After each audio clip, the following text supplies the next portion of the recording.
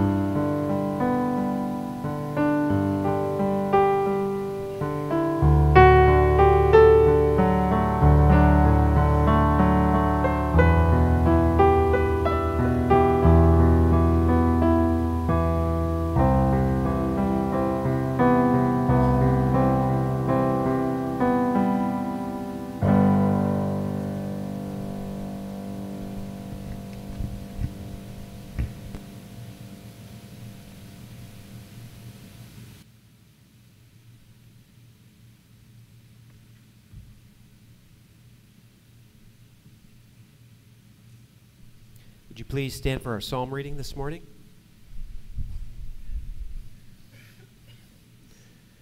And after that worship and where our hearts are, let's say these words, which are God's words to us, that we also speak back to Him. And when we speak it back to Him in God's power and power through the Holy Spirit, so read the words and say with meaning what they mean to you and what God is speaking to you. The heavens declare the glory of God. Let's start one more time. You guys ready? 1, 2, 3. Everybody together. The heavens declare the glory of God. The skies proclaim the work of His hands. Day after day they pour forth speech. Night after night they display knowledge. There is no speech or language where their voice is not heard. Their voice goes out into all the earth, their words to the ends of the world.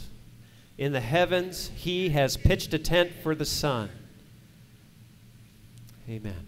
Heavenly Father, Lord, we thank You that Your truth and the kingdom of heaven is reigning out on the earth right now. And as we talk about the kingdom of heaven, Lord, we desire Your presence and Your glory and who You are to be here, Lord, because Jesus Christ came that we would experience the glory of God, Your glory, Your presence, Your love, Your mercy, all Your characteristics, Lord. And as we accept and believe in this beautiful gift of grace that Jesus Christ came to give each one of us freely, as we accept and receive that, Lord, that You give us this kingdom, Father, that we are able to receive this. And Lord, even when we look around, Lord, we don't necessarily see it in our world today in every aspect with our own eyes, or that we hear it, but Father, the kingdom is all around us, and Jesus said it is at hand. And Lord, we are reaching out in the name of Jesus to receive all that You have for us, Lord. And that we would look beyond this world, look beyond the things that take up our time and distract us, and look and see and focus on Jesus Christ, the character and the love and the mercy that He came to give us, and that as we look upon Him, everything else will fade away. And that we would carry Jesus with us through the Holy Spirit who lives inside of us. That Jesus said, I have left you the Holy Spirit. Here is the gift. It is greater that I go away and that I leave this for you. And that we cherish Jesus. We cherish the Holy Spirit. We cherish our Father God and His glory. And that His glory would shine in us and across this nation. And that the glory of God that is shown through His Son, Jesus Christ, who came to earth, will be shown and win back this nation through Your people. And Lord, we are Your people. We are Your children. So Lord, Your presence here with us this morning, we thank You for Your word. We thank You for Your presence. We thank You for Your glory. And we pray this in Jesus Christ's holy name. Amen. All right, I'd like to dismiss the children to Children's Church with Miss Davis in the back. And please stay standing one more time. I know there's a lot of standing in church. I'm sorry. But we have one more scripture this morning.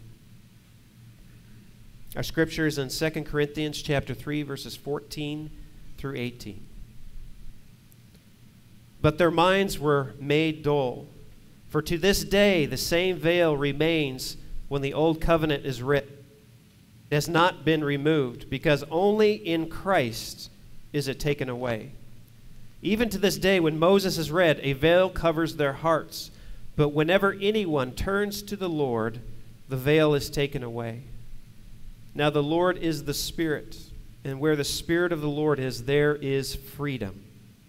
And we all who with unveiled faces contemplate the Lord's glory are being transformed into His image with ever-increasing glory, which comes from the Lord, who is Spirit. May God bless the reading of His word. You may be seated. I love that psalm reading this morning. It says, the glory of God, which is the representation of His presence and His kingdom, is pouring forth over the whole earth right now. It's happening right now. We've been talking about the kingdom of God, and the glory is directly tied to His kingdom. The kingdom of God is His presence through Jesus Christ, which came, which we have access to who He is in the kingdom of God right now, which Jesus explained throughout the scriptures. He said, this is what the kingdom of God is like. And He said, those who have ears to hear and those who have eyes to see, let them hear that the kingdom of God is here. And He said, I am the kingdom. I am in your presence. Jesus Christ is the kingdom. Jesus Christ is the kingdom of God. It's not just an example, it's living in him. When we are baptized into Jesus Christ. We are following in his footsteps, but through the Holy Spirit that's living in us. And it's not, the Word of God is not just an example saying this is how we live, and it's like any other self-help book. It's Jesus Christ living inside of us, working his will and his way out in our life, every part of our lives. And his glory is evident. That's what the Psalm says. It says, his glory is evident. If you just open your eyes, open your hearts, open your ears, the glory of God. You look at the skies, you look at the sunrise, you look at the sunset, you look at the beauty and the majesty of his creation, which even in what we look at today is something that is falling apart and falling and decaying, because it wasn't originally what he created. It's even his majesty is in the glory of what we see in our lives. The majesty of God is in every life in this room. If you just take a look around at the person sitting next to you, the glory of God is evident in one another, especially in the Holy Spirit pouring forth out of our own hearts into one another people. This is the glory of God, and it is evident. It is evident.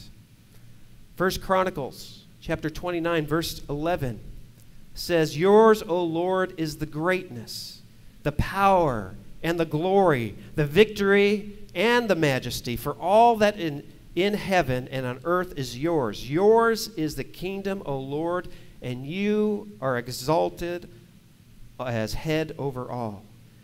The glory and the kingdom and the majesty and the power, kingdom of God and his glory go hand in hand. I was thinking this week and reflecting on the kingdom of God, which we've been talking about for the last couple of weeks, because we're in Mark chapter 1, verses 14 through 15. And Jesus is go out after he is baptized, and he said, John the Baptist was in prison. He goes out and he starts preaching the kingdom of God. After he was baptized was the first thing that he started doing. And I was thinking about the kingdom of God, which is here now. Yes, are we in agreement? The kingdom of God is here. It's come through Jesus Christ. We have access to the kingdom of God. But then I was reflecting on the kingdom of the world. Reflecting on the kingdom of God and then the kingdom of the world, the kingdom of the world is run by who? Satan. Kingdom of the world and the kingdom of God. And I was thinking about one brings life, one brings death. And I was thinking about 4th of July and celebrating Independence Day. And what came to me, I was actually prayer time on Tuesday morning, and I was praying and closing my eyes, and the picture of the flag came. And this idea of "Oh Glory," which is what the flag is named, "Oh Glory," right? And what the picture in my mind was a flag that was tattered and torn and falling apart, like it's been through a battle. And I know when we think about "Oh Glory," when we think about the flag, we get a nostalgia about us and thinking about what we have made it through. But what really hit my heart is that the glory has faded.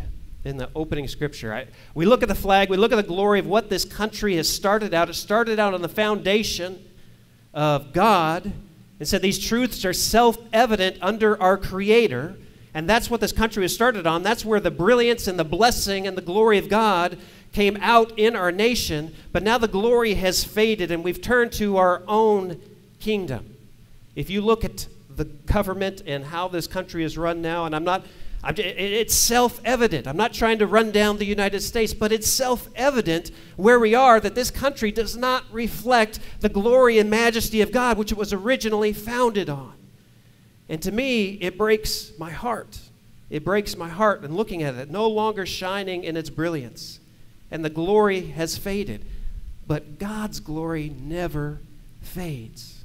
When we put our trust in him as a people, as a country, and let him be king, right? We talked about last couple of weeks, where is the kingdom of God? Wherever Jesus Christ is king. Is Jesus Christ king of the government?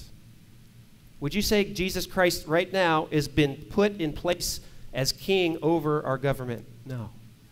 He's still king whether we put him there or not.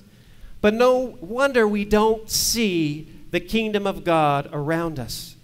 But it should come through the body of Christ and the church when we put Jesus as king in our lives, that's where it comes. And the glory comes. His brilliance and who he is seen. Made me think of Samuel. It's like we've taken this beautiful gift that God gave us. We first gave it to him, said, this country is yours. Lord, you rule over it. And then we took it back. It's like the Israelites said to Samuel, said, we want a king like all the other nations. And God said to Samuel, was really upset because he was kind of ruling Israel at that time, and he was sad that he was rejected. And God said, no, they're not rejecting you, they're rejecting me. And we've set up our own kingdom. What seems right to a man only leads to what? Death. We do things in this country that seems right to a man but don't honor God. But that can change. I was listening this week to Anne Graham Lotz. Does anybody know Anne Graham Lotz? She's the daughter of Billy Graham. And someone had sent me a video that she spoke on the National Day of Prayer. And I looked at it, and of course I get busy. I get other videos. I don't get a chance to look at everything. Then I was praying some quiet time and listening to this prayer. It's International House of Prayer. I listen on the computer while I study the Word. And it's 24 hours prayer and worship all the time. It doesn't stop. It's they have somebody, different people come up for 2 different hours, worship teams, and they worship the Lord 24 hours all the time, and they stream it live. And I was listening to that, and I've never heard anything but music on that. But then all of a sudden, the music stopped, and somebody comes out and starts speaking. It just kind of stopped. And they started talking about Anne Graham Lotz and what she was talking about in this video. So I decided, okay, Lord, I guess I better watch this video. Lord got my attention. And she was preaching on Joel chapter 1. And she was preaching about awakenings. It's self-evident when we look around us in our country that it's not being run by Jesus Christ. That stuff is self-evident. When it happened in Joel's time, it happened with a famine, and locusts came and ate up all their crops. And they said that nothing like this has ever happened before. And it was to awaken them. It wasn't to bring destruction on them because God was bringing his wrath on them. He was trying to wake them up because they were on a path towards death. They were on a path towards death. God doesn't allow calamity to come in our lives just to harm us. He allows it because the calamity is coming through eternal death when we stray from God. And Israel was straying from God. Our country, as a people, are straying from God. And the calamities that happen are to wake us up and to bring us back into his presence. I was reading this morning about the Israelites when they were sent into exile into Babylon. And the scripture said, in Malachi, said, so they would be redeemed. They were sent away into slavery so that they would wake up and be redeemed. They would wake up and be redeemed. She mentioned 2 things, and she said, has anything happened like this in our generation? And the one thing she said, 2 unique things that have happened in most of our lifetimes, not all of our lifetimes. And number 1 is that Israel, this ancient group of people, have moved back into their homeland, their ancient land. After 2,000 years, they've been in exile. And in 1940, 45, maybe after World War II, they were put back into their land. Nothing like that has ever happened. 2,000 years, they've been scattered, and they've been put back into their land. The second thing that she said is another thing that's like, has anything ever happened like this to wake us up, is that the gospel, the word of God, is actually in virtually every single country. The proliferation of the word of God has spread out by and far through the internet, through the church, and through Bibles and the books, and the availability of the word of God is almost everywhere. Not that everybody has received it, but the proliferation of the word of God is almost over the whole world. 2 things that are happening right now, and she said, wake us up. The scripture is telling us to wake up to what's going on around us. The glory has faded, but Christ's glory never fades. And it shows us where we're putting our trust, where we're putting our focus, where we're putting our time. There's environmental disasters, social disasters, financial disasters, national disasters, spiritual disasters. And we say, everything's okay. That's what the Israelites did. The prophets, the false prophets said, no, everything's going to be okay. There's going to be peace.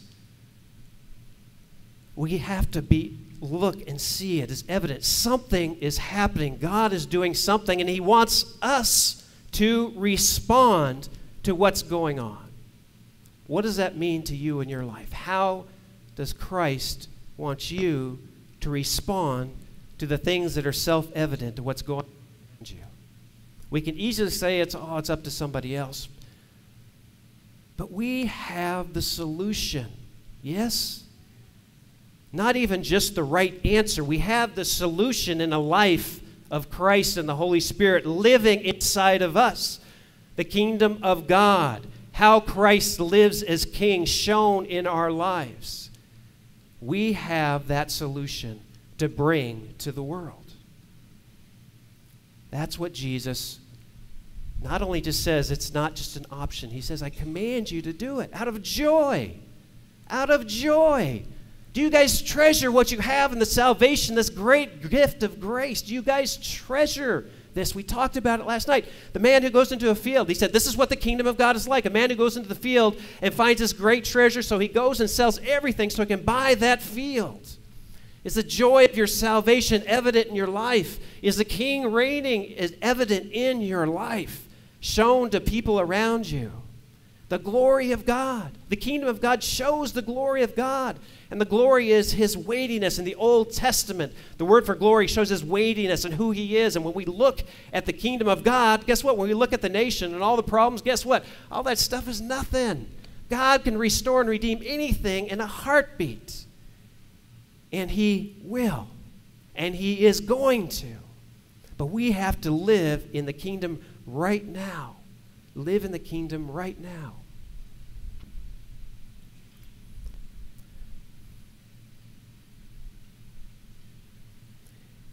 In Joel 2:18, he says, make new and restore all that was lost, that the locusts have eaten. And Joel 28, he says, I will pour out my spirit on all people. Everybody. I will pour out my spirit. The Holy Spirit living inside of you, the glory of God, the kingdom of God, Jesus as King, all is one. That's how the kingdom of God is manifested in your life.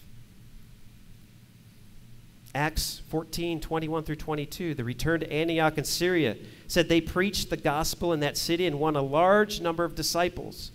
Then they returned to Lystra, Iconium, and Antioch, strengthening the disciples and encouraged them to remain true to the faith. It says, we must go through hardships to enter the kingdom of God. Oh, I don't like that. We must go through hardships to enter the kingdom of God. Releasing the things that are kings in our life right now. What's ruling your life? What's most important? Where do you spend all of your time? Most of your time. Whatever that is, it's ruling you. It's your king. But it says we must go through hardships. I think it's suffering brings out graces that cannot be seen in times of health. Suffering brings out truth and reality, what's really going on, rather than sitting and being isolated and denying what's going on. We do that as this whole country is doing that. They're denying the reality of what's going on, and they're denying the message that Christ brings. It happened in the Old Testament and continues to happen today. This is a pattern. And God is saying, wake up, wake up, live differently. Live like you're a child of the King. Make choices, decisions that honor the King. Choices and decisions to allow him to rule and reign and submit to what he wants you to do in his life. And it brings about the suffering, weans us from the kingdom of this world, because we're stuck in the kingdom of this world. Think about it right now. What part of the kingdom of this world do you feel stuck and the Lord's trying to draw you out of, but it's painful and difficult? Something way that you're living, something that you're doing that's taking up most of your time, may not even be a bad thing, but it's not a kingdom thing because it's not instituted and run by the King, Jesus Christ. What is keeping you from that in your life and weaning from that? That causes suffering. But God doesn't do it to harm us. He does it to liberate us and bring freedom. Where the Spirit is, there is freedom to free you from the bondage of sin. the bondage of sin in your life. Bondage of sin that's over this world. The bondage of the kingdom of this world that has people entrapped. You have the freedom living inside of you. It's not just a teaching, it's a person. The Bible isn't just a book. This is Jesus Christ. Jesus is the Word. And the Holy Spirit is Jesus. It says it's Christ's Spirit here in us, living in us. In the New Testament, the word glory, doxazo, is usually meant to convey a sense of brilliance or radiance. And it's talked about in Matthew 6:29 about Solomon and his glory and all the kingdoms of the glory of the world in their glory. But in Matthew 4, it talks most commonly, the word glory in Greek is used to describe the brilliance of those who share or participate in kingdom glory. The word glory is usually applied to us participating in the glory of God. The brilliance and the radiance of Christ in our lives, the glory of God, the kingdom in our lives. Think about at the Mount of Transfiguration. It was literally glowing. As they saw Jesus with Moses and Elijah and the transfiguration, they were literally glowing with the brilliance and the glory of God. And so it wasn't just Jesus, it was also Moses and Elijah. And we are no different than Moses or Elijah. We are men just like them in the presence of Jesus Christ. And the glory of God was shining. Amazing. Amazing. Psalm 145:10 says, all your works praise you, Lord. Your faithful people extol you. They tell of the glory of your kingdom and speak of your might, so that all people may know of your mighty acts and the glorious splendor of your kingdom. To focus on his kingdom. How do you guys focus on the kingdom of God? How do we focus on the kingdom of God? Anybody? It's not a rhetorical question. So yeah? Amen. What else? Amen. Amen. The Word of God.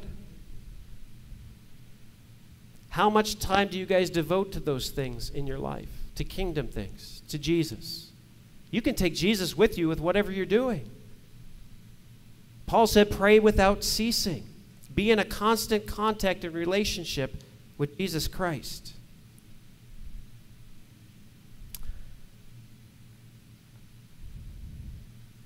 I love this quote. I read this week. It says, we reflect what we see and what we hear and what we are in the presence of. I know a lot of times I ask you guys to self-examine. Where are you at? What's going on in your heart? Where is Christ speaking to you right now? Where is the Holy Spirit moving you in a different direction? Where is the Holy Spirit asking you to let go of something? But I read this quote this week, and it says this, and it's by Robert Murray McCheyne. He was a preacher, a pastor, Scottish preacher in the 1700s. And it says, we learn much of the Lord Jesus. For every look at yourself, take 10 looks at Christ. I love that. He is altogether lovely. Live much in the smiles of God. Bask in his beams. Feel his all-seeing eye settled on you in love and repose in his almighty arms. I think sometimes we can get bogged down in self-examination. Self-examine your heart. We're going to take the Lord's Supper together as the body of Christ this morning to celebrate Jesus Christ and what he's done for us, given us his body and his blood. Together, we do that. But we don't stay in self-examination. I love that. For every look at yourself, take 10 looks at Jesus Christ.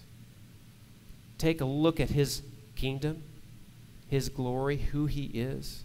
Let him overwhelm you. Do you guys remember what it was like when you guys were first saved? When you first came to that understanding, there's a way out of my sin in my life. Were you guys overwhelmed with this free gift? You're going to say, I don't even have to do anything, but I just can accept it. I can accept it. He took my place. And you felt his presence and his love and his glory wash over you, and had that joy of salvation. I was thinking about it this week. I was thinking, where is that? Do you guys feel that? Or does the glory of God feel veiled in your life? Does it feel covered? Does it feel dulled? Like the glory was when Moses came down from the mountain with God and he veiled it over his face. And guess what? The Israelites felt exposed in the brilliance and the glory of God. They didn't even want it around because they'd rather live by their laws than live in the presence of God. In the presence of the glory of God, what happens? When the presence of light, darkness is shown. They didn't like that because it showed who they were and how they were living. And so they went back to who they were and what they were doing. They didn't want that. And then the glory faded. And that was the old covenant. But through the new covenant, Jesus, the glory doesn't fade. Praise God. It doesn't go away. I was reading this story about this week during the Civil War. I was thinking about this. This war had been fought, and it was the bloodiest in our history, and a president had been assassinated, and an amendment was taken to the Constitution, had been signed into law, and once enslaved men, women, and children were now legally emancipated. Yet amazingly, many continued living in fear and squalor as though they had never happened. In the context of hard-earned freedom, slaves chose to remain as slaves. That hit me this week. Sometimes we choose to live. You've got the freedom. Yes, Jesus Christ, it's done. He's taken care of it. We don't have to do anything for it, but yet we still live like we used to live. Is that the kingdom of God? He died that we may be free. He emancipated us. Do you guys still feel free? Where's the joy of your salvation? Wherever the Spirit of the Lord is, there is freedom. There is freedom. Robert McShane had another quote this week, and he said this that I read. It described glow-in-the-dark believers. He said, when believers do this, he said, it's a Christian person who makes it easy for others to believe God. A glow-in-the-dark Christian is a Christian who makes it easy for other people to believe in God. Do you make it easy for other people to believe in God? That's a tough question. Yeah. A glow-in-the-dark Christian, someone who's in the presence and the glory of God and reflecting the glory of Jesus Christ and the majesty and Him being King and being joyful about it, joyful about Christ as King in your life, that makes it easy for others to come to believe. Makes it easy for others to come to God through Jesus Christ.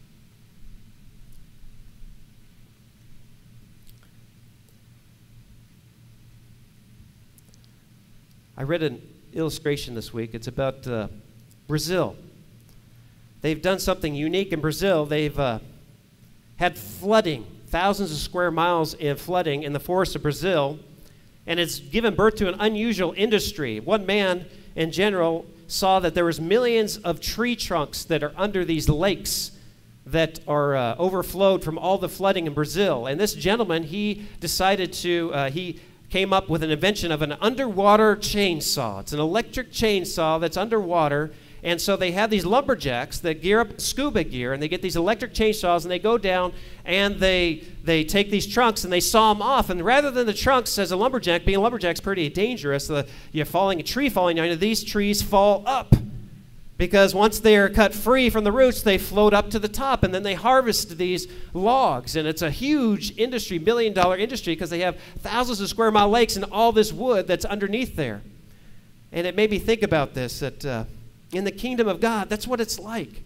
That we live by a different set of rules, where we think that the trees fall down, the trees fall up. Things happen differently in the kingdom of God. Things happen differently. When we trust Him, there's a different set of laws and rules when we work through Christ in our lives. And this is what He calls us to. This is what He calls us to. I love the opening song. Did you guys look at those words on the opening song?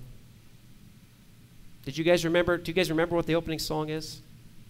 No? What was it? Anybody know what the opening song was? Worship team's got to know. What was the opening song? Build your kingdom here. I love that word. Have you guys actually listened to those words in that song?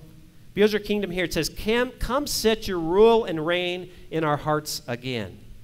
Come set your rule and reign in our hearts again. Increase in us, we pray. Unveil why we're made. Come set our hearts ablaze with hope like wildflower in our very souls. Holy Spirit, come invade us now. We are your church. We need your power in us.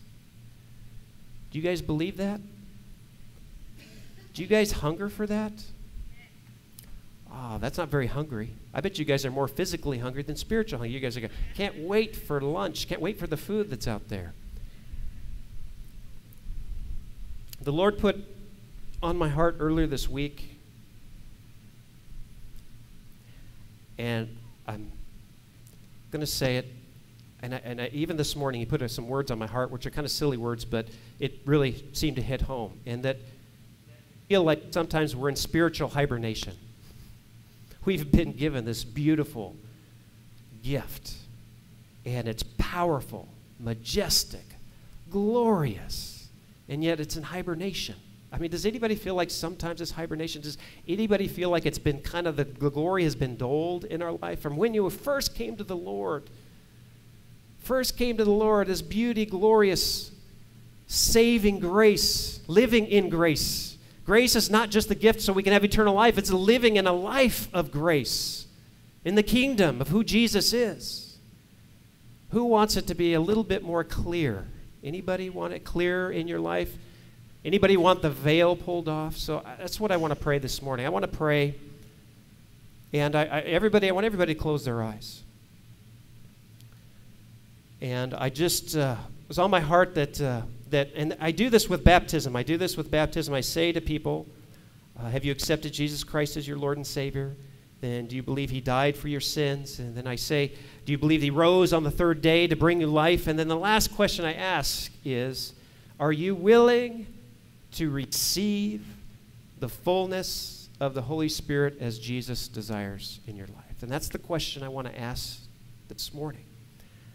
I'm not saying you've never had the Holy. You're saved. You have the gift of the Holy Spirit. Maybe it's in hibernation. But are you wanting and desiring, hungering and thirsting for the fullness of the Holy Spirit in your life this morning? If you do, I'd like you to raise your hand. I'd like you to raise two hands. I'd like you to stand up. Heavenly Father, Lord, we desire for you to build your kingdom here. And Lord, we recognize that we just can't live this way anymore. Lord, that we desire more. A sure sign of grace is somebody who desires more of it. And Lord, we desire more of you. If you have ever experienced Jesus Christ in your life, you desire more. We desire more of you. Whatever that looks like, whatever that is, we desire your rule and reign in our lives, that your kingdom would be built here. When we say built here, build it in us first, Lord. Not just in this building or this place, but build your kingdom in our hearts and in our lives. And that the fullness of your glory, the fullness of your presence would be manifest in us, Lord.